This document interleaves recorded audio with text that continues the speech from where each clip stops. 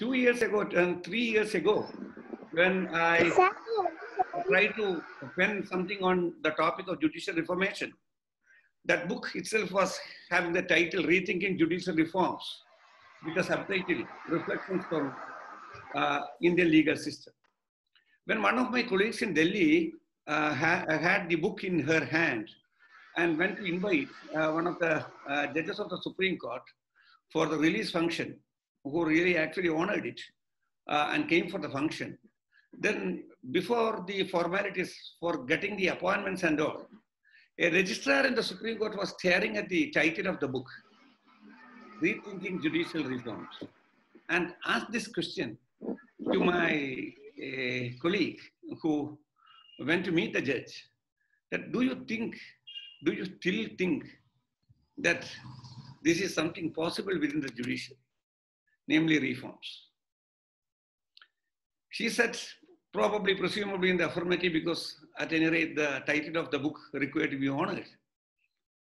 And the lesson that it rather passes is that so many people within the judiciary probably still believe that the system is very conventional, very orthodox, and it is not very prone to reforms of any kind. This is why probably Franz Kafka said in his classic work, The Trial, somewhere in the trial, that lawyers seem to him as a category who is very much,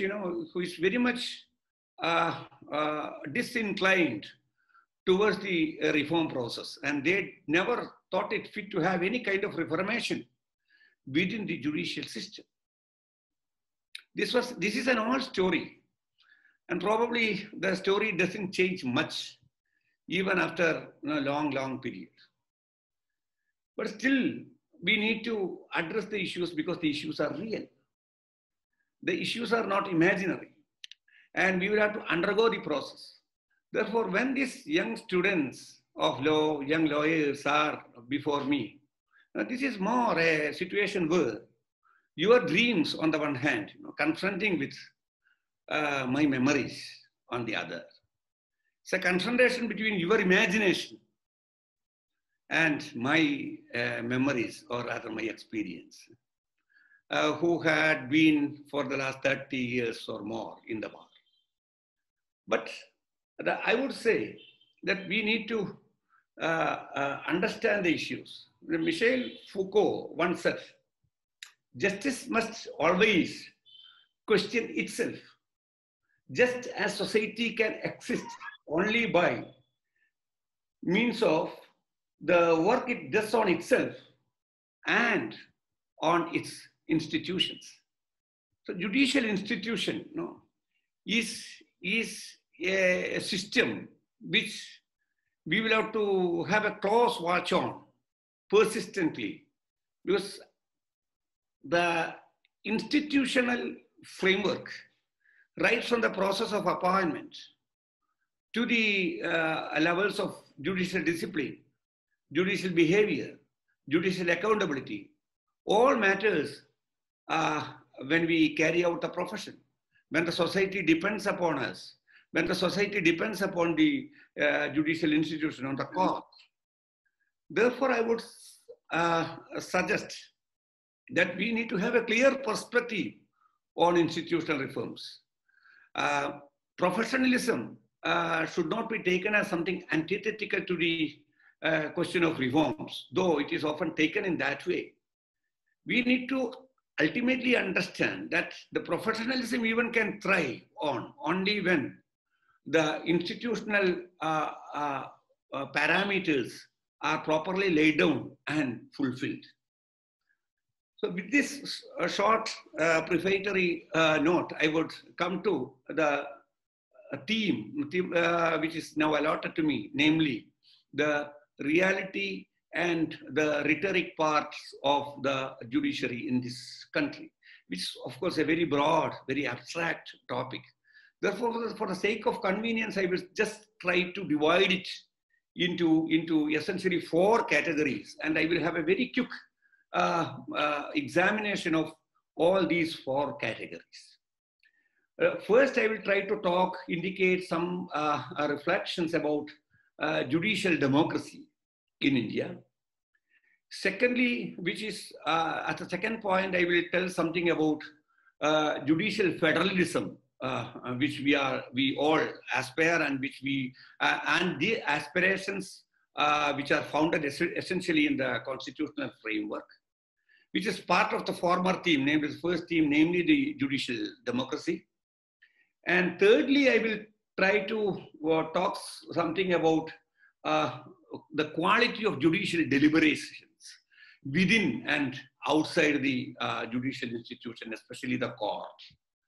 And also, as the fourth subtitle, I will try to make a reference to the plight and the present phase of the legal profession.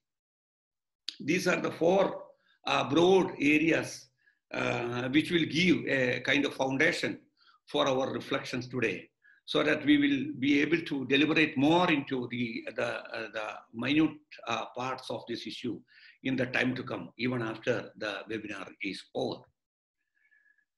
Regarding judicial democracy, I would suggest that so much of discussions have taken place in the country, especially until the NJSC judgment. The very fact that after Justice Kurian Joseph stated about the requirement to have a glasnost and perestroika in Indian judicial system, and when opinions were called for reforms, suggestions were called for from people across the country, the Supreme Court itself acknowledged on the subsequent date before the final NJSC judgment that there were about suggestions running into some 16,000 pages.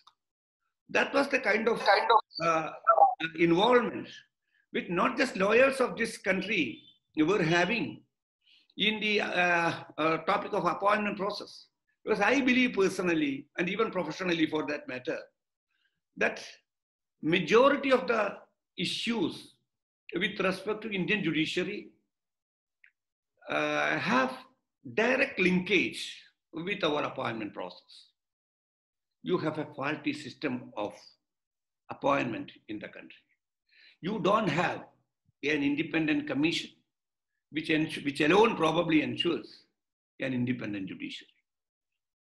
We have developed, of course, during the S.P. Gupta period, it was the political executive which was having domination in the selection and appointment process. By giving a literal meaning to Articles 124 and 217 of the Constitution, dealing with the appointment to the Supreme Court and the High Courts respectively. A literal view was taken where the president was having the ultimate say, meaning thereby that the executive had the final say in the process of selection and appointment. Then, as all of us are aware of, in 1993, in the second judge's case, filed by the Supreme Court Advocates on Record Association, the Supreme Court evolved a new system of collegium, which was subsequently clarified in the third judge's case in 1998, giving a further shape and structure to the collegium, defining collegium as the senior-most members of the Supreme Court bench, senior-most judges of the Supreme Court bench. And we have been following that. And in 1998, a new system also was evolved, which was vaguely but repeatedly called as Memorandum of Procedure, which doesn't find a place in the Constitution at all for that matter. Memorandum of Procedure was actually a kind of a terminology, a phrase which indicated the process of exchange of ideas, suggestions, etc., between the judiciary and the executive, which didn't have any transparency at any point of time for that matter. That ensured the secret nature of the appointment process, the consultations, the nominations, the verification of antecedents, everything always remained in the oblivion, so that the general public didn't have any access to the process of appointment. I would suggest that access to justice should mean, in theory and in practice, access to the appointment process as well. Unless and until you have a transparent process of selection and appointment, say by way of an independent commission as it occurs in the UK, where the 15-member committee does the job, chaired by sometimes even by a layperson, not even by a lawman or lawwoman necessarily, and which is having the representative character, having persons from the other geographic areas like Scotland or Ireland. And that seems to be a good model, of course, which will not be subjected to the Indian conditions. Then you are having the system of having discourse, deliberations in the legislative body regarding the nominations, where there is better transparency in the selection process is ensured. You all remember what happened when Sonia Maria Sotomayor was nominated, her name was suggested as an associate judge of the US Supreme Court, and how the Senate discussed about it, about her antecedents, about her speech, which she delivered long years ago and all. And there are systems of open interview, which of the candidates. We live in a country where you come to know about the judge in the constitutional court, whether in the high courts or in the Supreme Court, on a fine morning. We do not know, as people, we do not know as to how the selection occurred, what was the procedure, and how the track records were actually verified and measured. We are not interested. Our political parties are not interested. Our legal bodies are not interested. Fraternity, even for that matter, is not interested. This is a very terrible situation. Therefore, it so happens that this process of appointment, which often is reflective of secret kind of consultations, which are more in the nature of lobbying and all.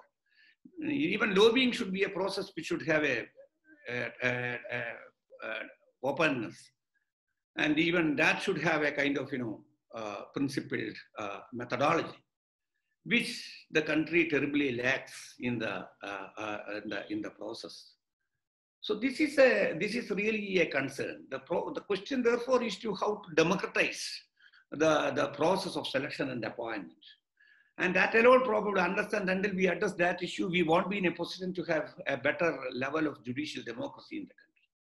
So once you set right the selection process with an independent commission and with more transparency, which really assess the legal and moral merit of the candidates, then the other problems will at least get diluted. The gravity of the other problems, like the question of judicial behavior, judicial discipline, judicial accountability and all. These are all, once you select the better persons, who could act as better guarantee for the performance on and off the bench, then the other issues get, the gravity at least gets diluted. But still, we need to address, even unless we cannot wait till we select change the whole system. Now the conflict between the National Judicial Appointment Commission, NJSC on the one hand, and Collegium on the other hand, stands resolved by the NJSC judgment of the Supreme Court, which in effect just reiterated the Collegium system, which didn't go for the so-called glasnost or perestroika, which the court itself, through Justice Joseph, was once telling about. Now we have gone back to the pre-NJSC judgment era with the so-called Memorandum of Procedure. This Memorandum of Procedure, I would say, again, that implies, as I said, the invisible kind of exchange of suggestions and consultations, which should not have been invisible for that matter. And that also in another way, that hampers, that damages the independence of judiciary. Though, so therefore, unlike so many people believe, the once it is a collegium system, there is a total independence. No, I would say is a wishful thinking because of this factor, namely the memorandum of procedure. By memorandum of procedure, communications between the executive on the one hand and judiciary or the collegium on the other occurs. And very often things get decided based on intelligence reports. And an honorable judge of the Supreme Court who recently retired said that these IB reports are often manipulated for one reason or other, or with one motive or other. So this happens. So we don't have a foolproof system at all. It's a very defective system, which will have to be set right. And I don't think that this appointment commission collegium binary will be resolved in the near future.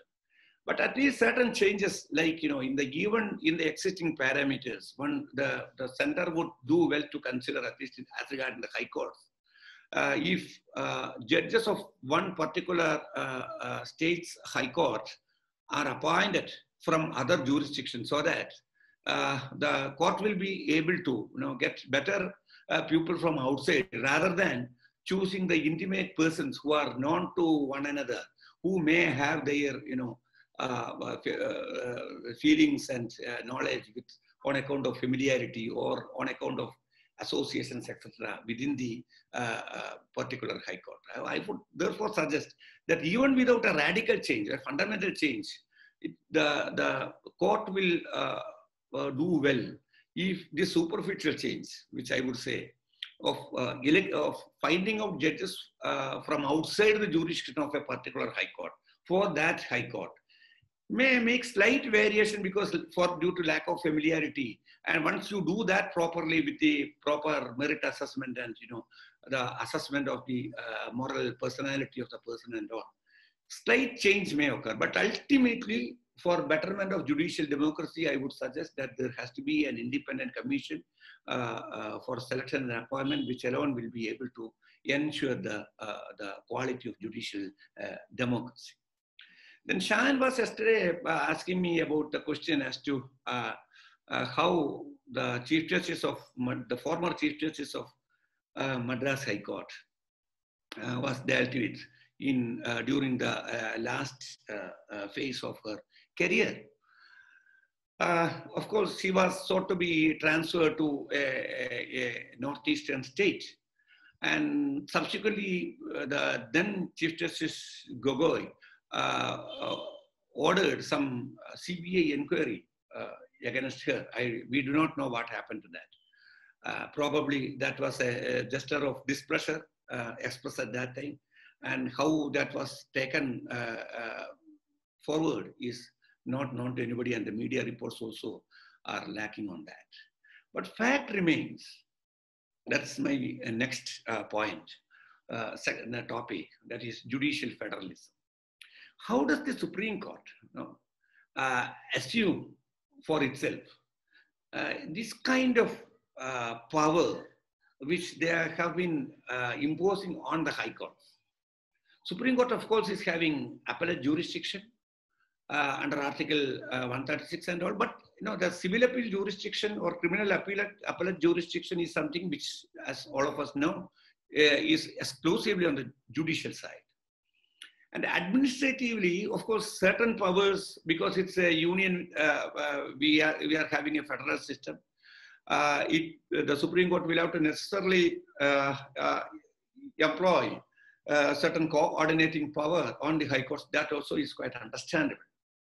But to treat the judges of the high court, who are in fact even constitutionally in law, exercising concurrent jurisdiction, or even a larger jurisdiction, if you go by the text of Article 226 qua Article 32, the high courts are having power to invoke jurisdiction for any other purpose, which the Supreme Court cannot invoke under Article 32. So how does the Supreme Court judges or collegium for that matter invoke large powers of transfer, of disciplinary action, of inquiring, of ordering an inquiry investigation, etc. on the High Court judge.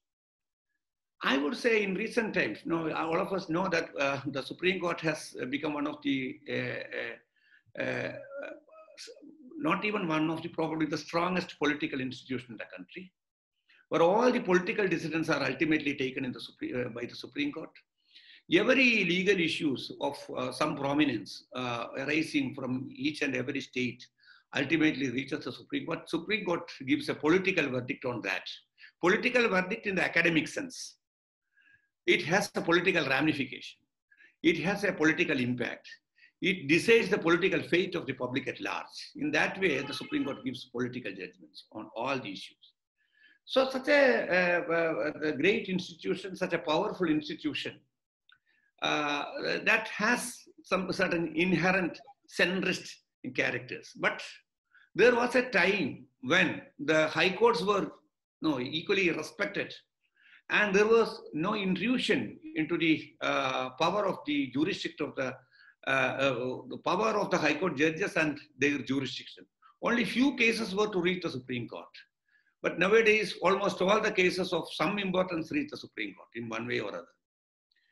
And there was, I read somewhere a few years ago that there was a situation when the judges of the high courts were not even all willing to get elevated to the Supreme Court. That was the kind of power which the high courts were enjoying till the recent past.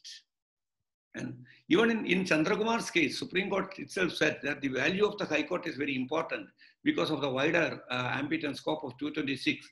And also for the fact that this, in this country, we were having the high courts even before the institution of Supreme Court, even before the Supreme Court came into being.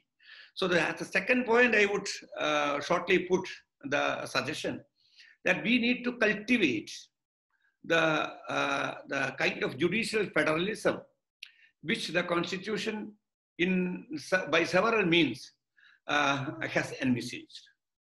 We need to recognize the power of the High Court and the autonomy of the judges of the High Court, and there has to be some constitutional guard against the kind of intrusion, even by the Supreme Court, in areas where the autonomy of the High Courts needs to be preserved, for which the vigilance of legal fraternity is an imperative. Thirdly, I will just talk about the question of judicial quality of judicial deliberation in this country. This again is having some connection with the two subtitles which I have tried to indicate earlier. Judicial, Justice Chandrachud once said about the requirement to have a proper dialogue, and he used the phrase dialogic truth. To have a dialogic truth, the quality of deliberation, to what extent we are able to enhance the constitutionality of the deliberations occurring in the courts, especially in the constitutional courts. It is not just the opinions of the judges which we are expecting. The judges may have several opinions on all the issues. It is not their personal opinions which we are expecting in the form of judgments ultimately. They will have to constantly scan the issues. They will have to scrutinize the issues. And they will have to give a constitutional assessment of the issues and decide cases fairly, justly, and in tune with the constitutional provisions and other legal provisions. For that, there has to be a better level of deliberation, which you can ensure only when the bench and the bar are equally intellectually equipped for that. Now I find in recent times, this I think is a matter which should be placed in a webinar like this. We have so many brilliant minds, young minds, with a lot of hopes, as Shan yesterday indicated. They are capable of doing things, especially the women lawyers, young girls and young women. They have a lot of potential in them. Of course, men also, the youngsters, there are very serious lawyers, law students. They have, with advanced digital platforms and all, they have a better understanding of the laws and constitution in other jurisdictions as well. and they have a better concept of the constitutional values like liberty, equality, or the other kinds of freedom, dignity, and all. The point is whether the existing bench, conventional bench in India, is capable of having a creative and intellectual rapport in having a proper judicial dialogue with these brilliant minds in the Indian judiciary. I have a strong apprehension whether they get alienated because of the system's inability to assimilate them, to integrate them to the institution by enhancing its own quality of judicial deliberation.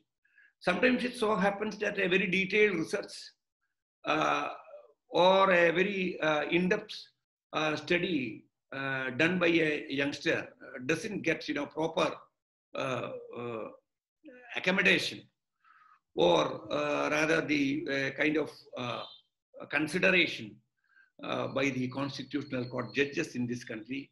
This may be, there may be exceptional situations, but there is of course a real concern which the institution will have to seriously address in the immediate future itself.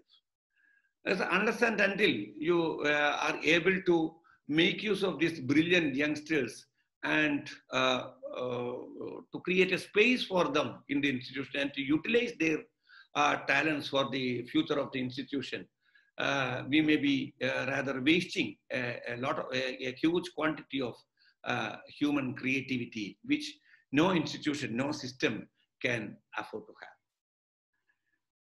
That is the third point which I wanted to highlight. And the fourth and last final broad area is the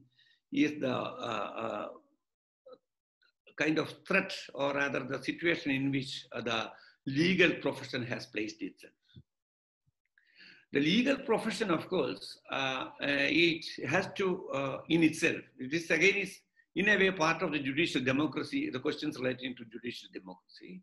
The system has to ensure that the legal fraternity maintains the basic constitutional values. So as in the case of judicial appointment, judicial democracy, accountability and all, we need to cultivate a system where the members of the legal fraternity are able to understand one another as barriers of constitutional values.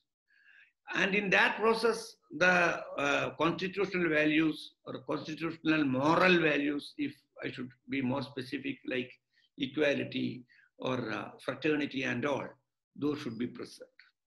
So there is some kind of Article 14, which the variation of which we should install in the fraternity, which again has been terribly lacking in the last several decades, and which the question of deconstitutionalization of fraternity's values, that is so apparent in the recent times.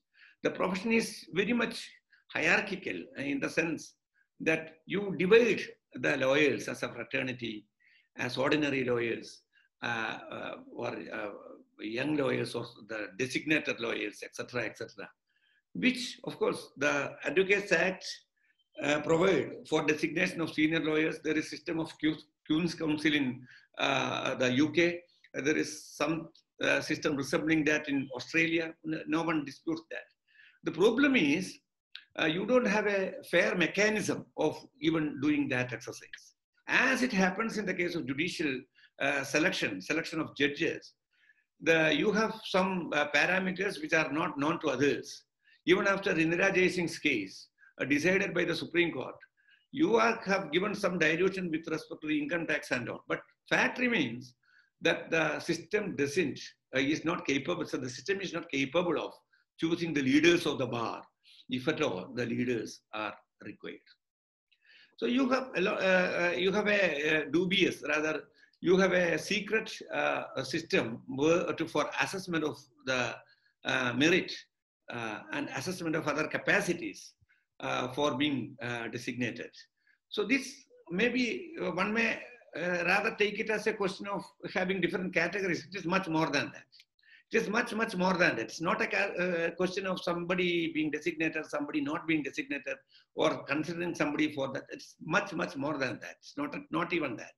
The question is the conventionally preserved sense of equality among the bar members was heavily damaged in the recent past, which is not good either for the fraternity or for the institution.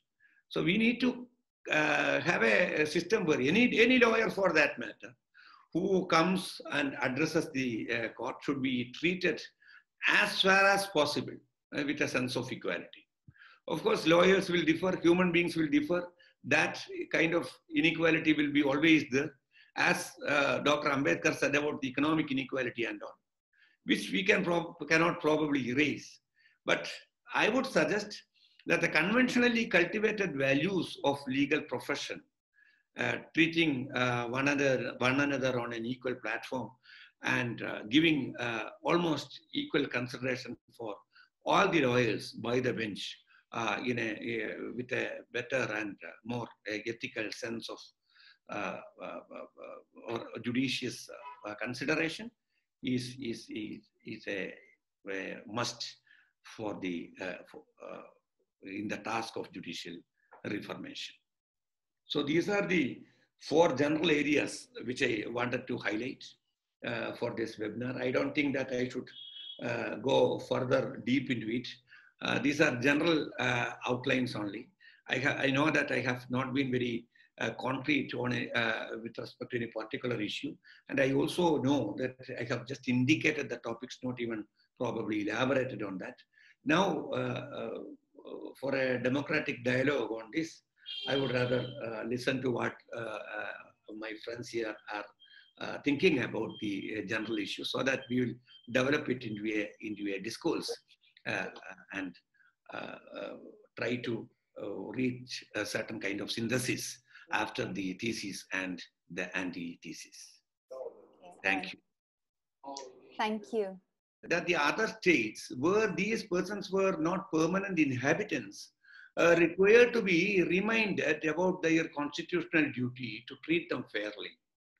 This was there were instances where these migrant laborers were not identified, their plight was not documented, so that there was no proper control over them for the states, which even benefited enormously out of their labor.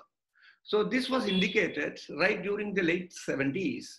And this was the legislative the background in which the 79 legislation happened to be passed. But strangely, one will understand it that even in the state of Kerala, the follow-up actions based on the legislation, including the framing of rules and all, and especially the steps for having these identity cards, the other facilities for residents, for accommodation, for food, medical care and all, were not happening even till recently. I remember that a few years ago, one case called Rajan Kudumbathil versus State of Kerala happened to be filed in the High Court of Kerala, where the petitioner heavily relied on this 79 legislation, along with another statute brought out by the UPA government on unorganized workers, with respect to unorganized workers.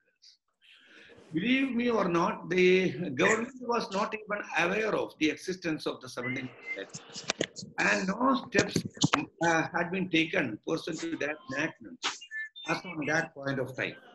But in a public interest litigation, the High Court was able to take a proactive role and in the state with respect to its duties. And I would now think that that judgment by a division bench consisting of Justice Bashir and Chief Justice Banur Mutt, who were in the public interest litigation bench at that point of time, issued certain directives whereby the state government was motivated to take certain concrete steps. The significance of this, as Shanlibi was pointing out, the significance of this judgment, or probably this act, is now all the more clear. But for that judgment, in the state of Kerala also, to some extent, the kind of mechanism the state has now developed might not have really happened.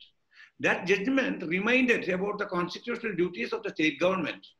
And pursuant to that judgment, several steps were taken, which included the identification of migrant laborers, the fixing liability on the contractors who brought in these laborers, reminding them to have a register of containing the names and other details of the migrant laborers, so that not only for the purpose of law and order situation and all, but for the fundamental purpose of fulfilling their constitutional rights, namely the food, shelter, medicine, etc., and for ensuring a fairer work conditions, the government of Kerala was in a better position.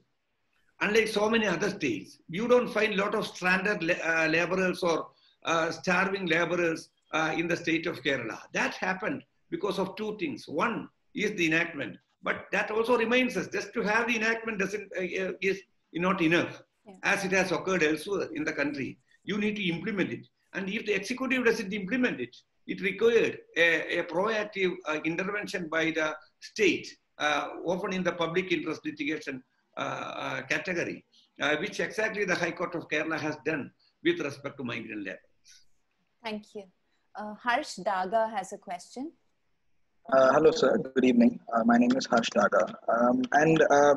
I paid very close attention to your talk in specific about how there is very less democratization when it comes to judicial appointments and elevation of practicing advocates onto the bench. Well, and I like the idea of the legal fraternity. People like you and I, the students, the lawyers, stay vigilant vis-a-vis these judicial appointments.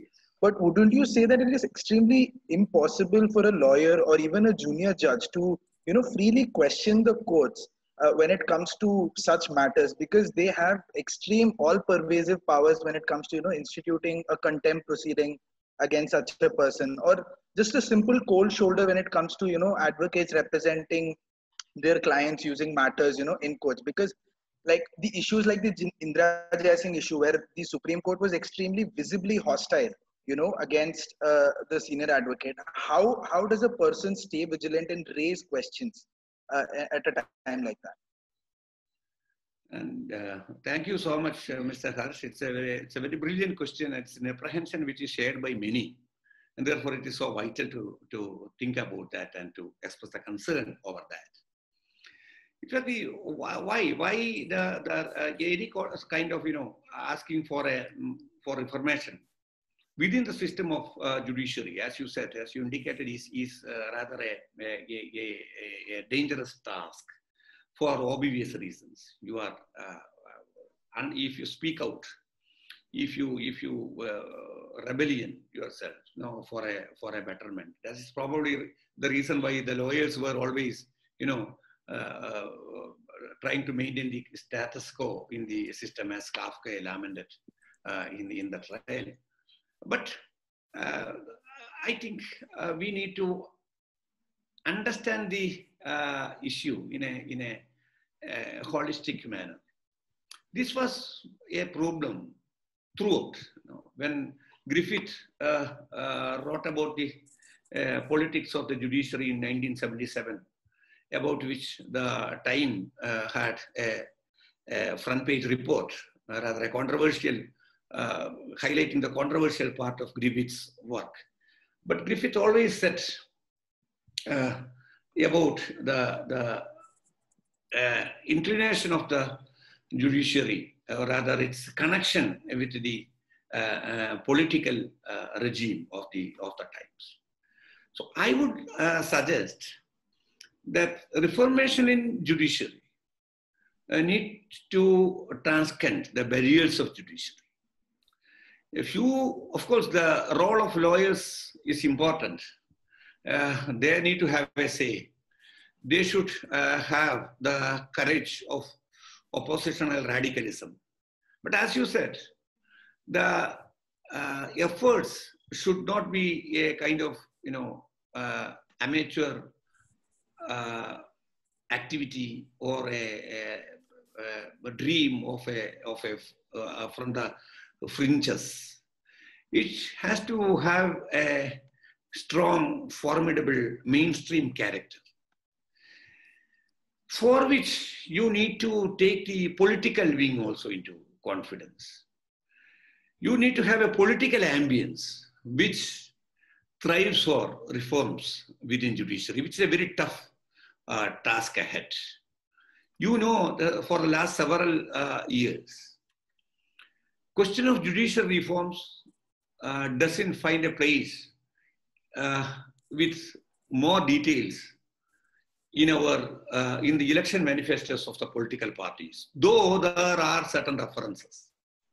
Of course, the BJP or the NDA under BJP or the UPA under the Congress or other political parties, including the left, they make certain references, of course, with respect as regarding judicial reforms. Last time I read all the election manifestos. There is only a very short reference, very brief reference to the question of reforms without going into details in the BJP's manifesto. Whereas Congress talked relatively in an eloquent manner about reforms.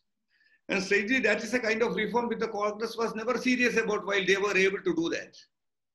You know that one appointment process, they didn't do, and they in fact created the present scenario. The second judge's case and third judge's case, you will find if you read the judgments of 1993 and 1998, that the center was only curious about the design of the collegium system. They were never serious about the formation of an appointment commission, and much less an independent commission. Now also the political parties do not take the issue of judicial reform seriously. Then what remains is legal fraternity. As regarding legal fraternity, yeah, if I may just, even if the political party decides to bring in a system, a whole new legislation to ensure that the collegium system is done away with and a proper system, a more democratic system of appointments is put in place, the judiciary again strikes that down, saying that it challenges the basic structure of the constitution. So as such, even if I have the full might of the executive behind me, it still looks like it's impossible for us to, bring about a change simply because they have something called the basic structure in their favor. We are now closer to the point. We are now closer to the point. I thank you for that. Okay. You are right.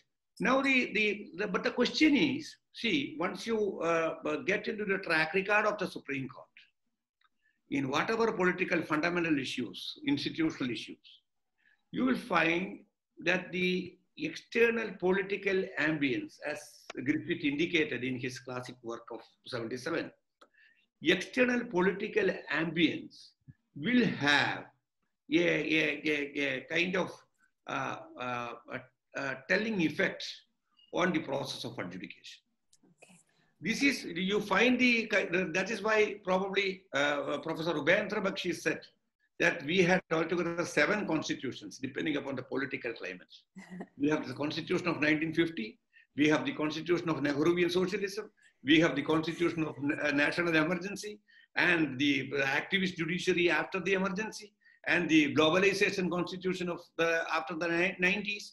So this shows, no, it is not as if we cannot bluntly say that whatever be the political climate, the judiciary will take. Of course, the Indian experience indicate that, at least as regarding judicial appointment, what you said is correct. But I would rather think of going further on that. If the question of judicial reformation is put into the political party's agenda, and if the bar as a whole is so serious about it, if we are able to make our bar associations better, our fraternities better, our bar council better, which thrives for independence in all facets of the functions of judiciary, right from appointment process, there is scope for, the further hopes in that regard. We need not be so pessimistic. Of course, the experience tells otherwise. There are interest groups. See, take the example of this digital courts.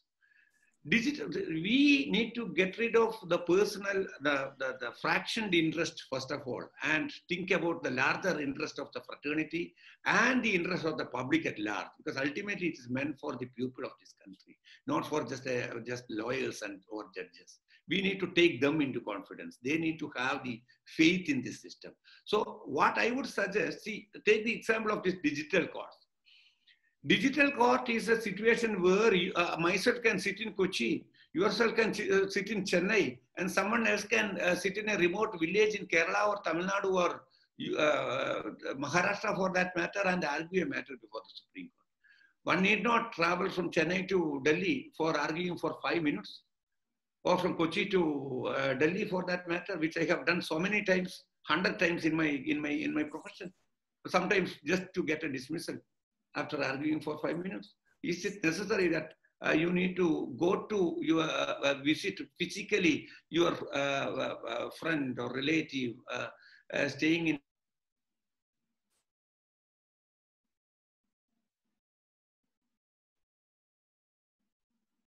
Ultimately, I would think that a lawyer, as I have written elsewhere, a lawyer is carrying out an emancipatory role by positioning herself between the state and the citizen. You don't find a lot of professions carrying out that function. Even a doctor doesn't do that, an engineer doesn't do that. Of course, they will be all important in the nation building process and in making a welfare state. But you, as a lawyer, are carrying out a function, is carrying out a function which only a lawyer will be able to carry out. By ensuring liberty, by ensuring equality, by ensuring dignity, and by implementing the constitutional values in the real life of people.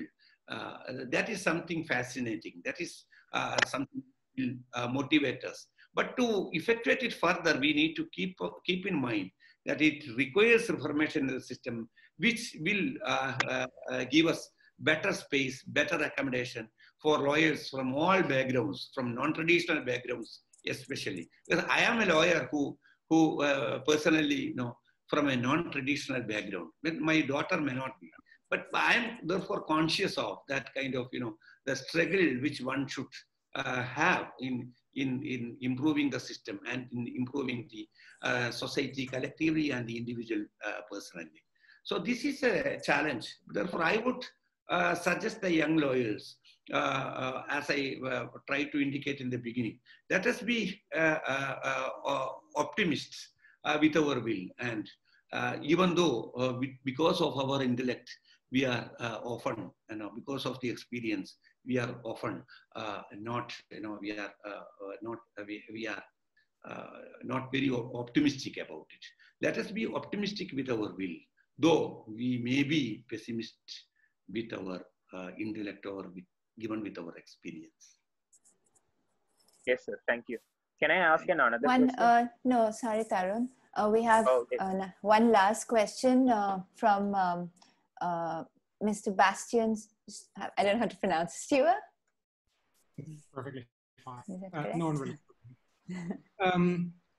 So you spoke about judicial democracy and focus. Can't hear.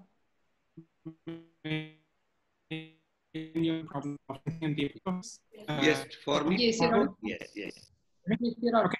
Stipulate some representative space for the leaders of the bar as well, including the Bar Association, Bar Council, and other required bodies. So we can democratize that allotment process also, as we need to democratize the system of selection and appointment. This again may be a dream, but this is something which the legal fraternity or even the public at large, including the civil society, political society, should emphasize again and again, so that there will be a change, at least slowly, hopefully. Okay. Thank you so much.